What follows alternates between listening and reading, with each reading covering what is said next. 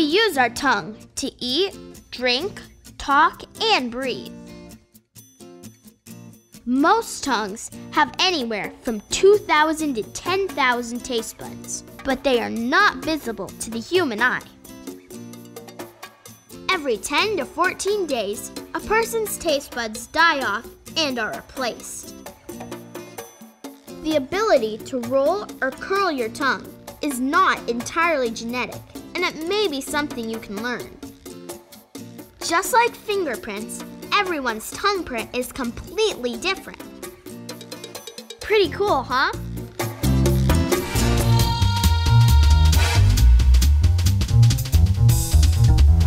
Hey, Alyssa, what has 2 holes, no legs, and runs? I don't know. A nose! Hey, Jared, what has 2 hands but can't clap? I don't know. A clock! Tick-tock, tick-tock, tick-tock. Well, I would tell you a chemistry joke, but I don't think you would get a reaction. What has a head and a tail, but has no body? A quarter! How do you make 1 disappear? Just add a G and it's gone. G. Brain play. What sounds can you make without moving your lips? I can make a humming sound.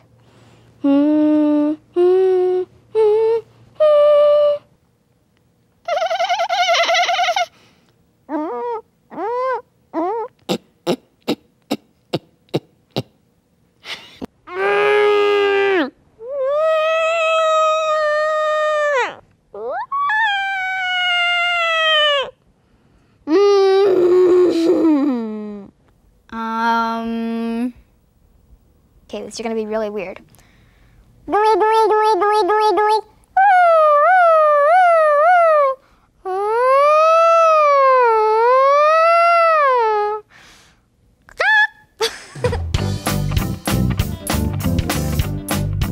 Can you figure out who I am? I am often the first person who shows up when there's an emergency. I make sure my vehicle is properly fueled, cleaned, and stocked with medical supplies. I know CPR and have medical training that can be helpful.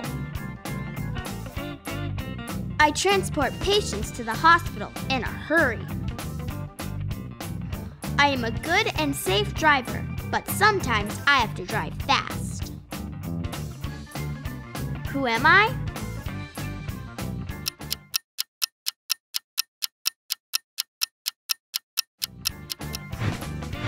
An ambulance driver.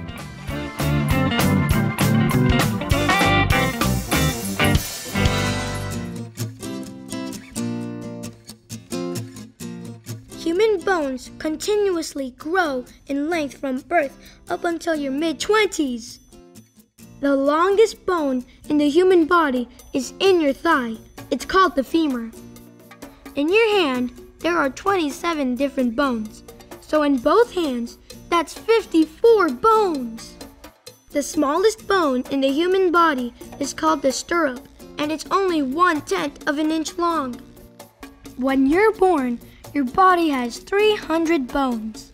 But when you become an adult, you only have 206. Pretty cool, huh? Brain play. Using just words, describe how to skip. I put my leg up and I jump. I put my other leg up and I jump. You kind of lift up your leg and then bounce on it twice, and then the other leg and bounce on it twice. You put one foot up and you jump, and then you put one foot in front of that foot that just was put out, and then you do it again. You can do it really fast or really slow, or you could do it really high or really low. You take one foot and you jump on it twice, and then really extremely quickly you use the other foot and do the exact same thing. You're kind of jumping and running at the same time, but you're not like doing only one of them. It's kind of like a combination together. Start walking, then lift up your knees, then you technically skip.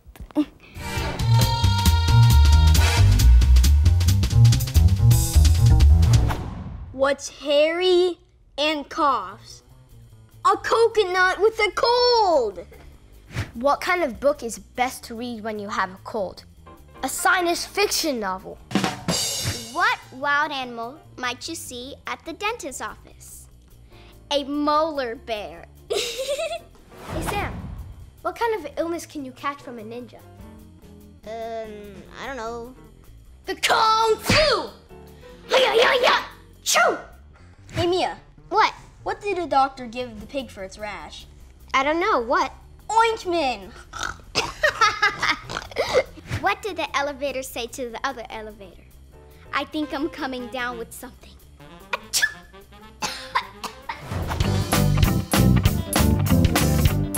Can you figure out who I am?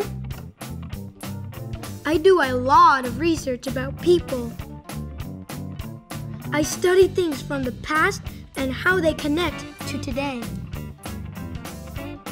I work with historical records, genetic analysis, and old charts all the time.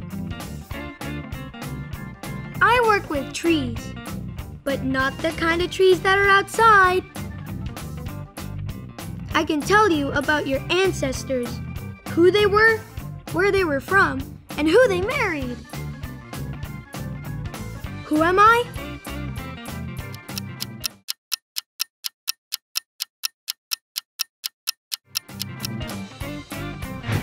A genealogist.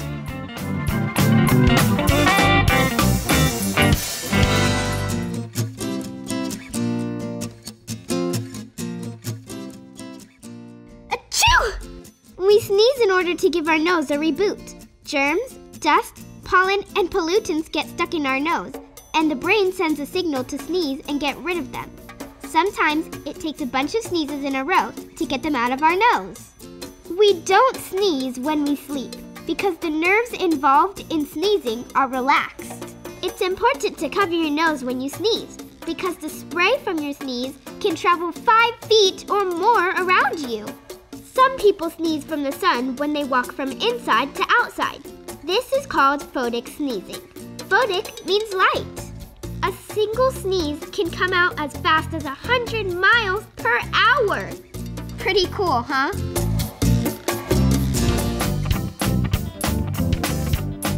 Can you figure out who I am?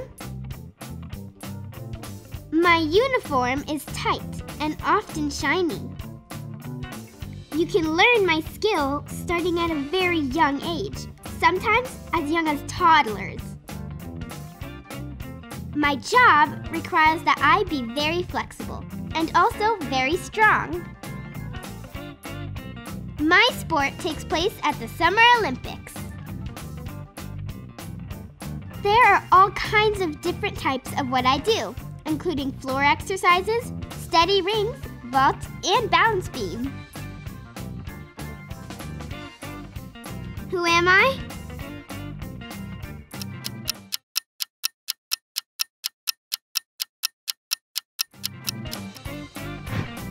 A gymnast.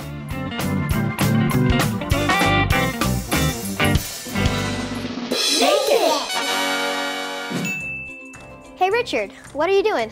Oh, just coming up with some ideas for a skit. Wanna help? Sure. Okay. Okay. So, the setting is on a TV set. And the character is a chef, and the twist is...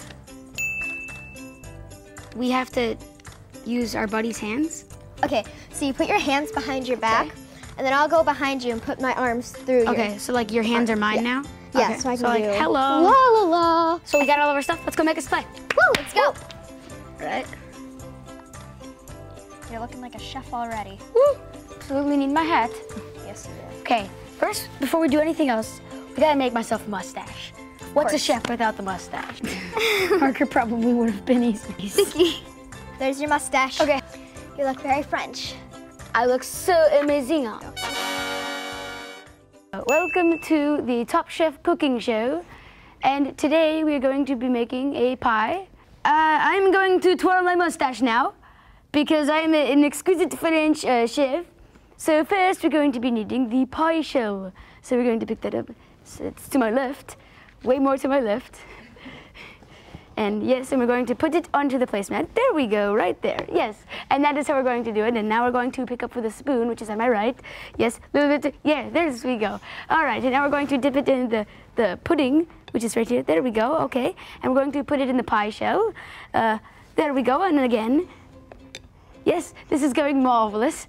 The recipe was actually from my great, okay, well, we spilled just a little bit.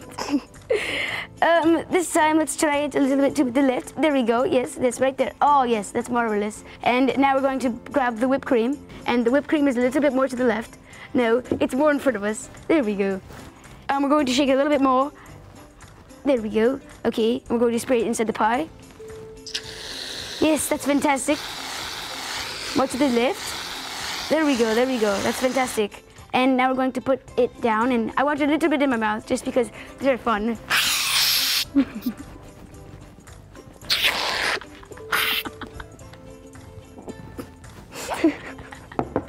That's how we do it. And we're going to need to wash my face just a little bit because I do have whipped.